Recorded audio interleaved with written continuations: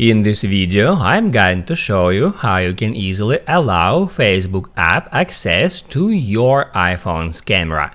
Be sure to watch the video to the very end so you don't make any mistakes, and of course do not forget to like this video and subscribe to my channel. So let's begin, and first off, open up settings. Then scroll down and tap on privacy and security. And that's where you have to find Facebook. Here it is.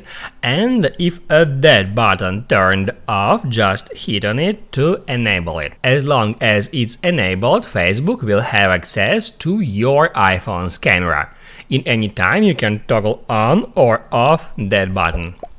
Now you can write down in the comments below if you have any questions about that tutorial, and also I recommend you to check out my Facebook tutorials playlist, which you can easily find in the description. Hit the like button if you liked that video, and see you in the next one.